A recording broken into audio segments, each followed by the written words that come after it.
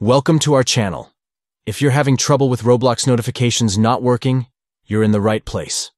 Today, we'll take you through some easy steps to get those notifications back on track. Let's dive in. First, we need to check your notification settings in the Roblox app. Open the app, then head over to Settings.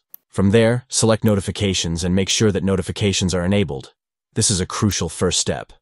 Next, let's check your system notification settings. Open the Settings app on your device, then go to Apps and Notifications. Find Roblox in the list and tap on it.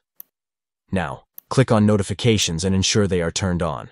This allows your device to communicate with the app properly. Moving on, it's important to enable background data. This allows Roblox to send notifications even when you're not actively using the app. Go back to the app settings and ensure background data is enabled. If notifications still aren't working, consider clearing the cache and data for the app.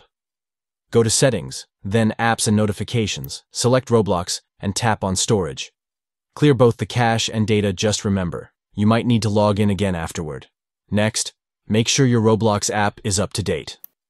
Head to the App Store or Google Play Store, search for Roblox, and check for any available updates. Keeping the app updated can fix a myriad of issues.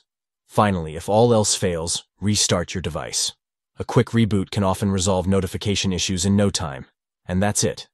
Follow these steps and you'll hopefully have your Roblox notifications back and running smoothly. Thanks for watching, and don't forget to like and subscribe for more helpful tips.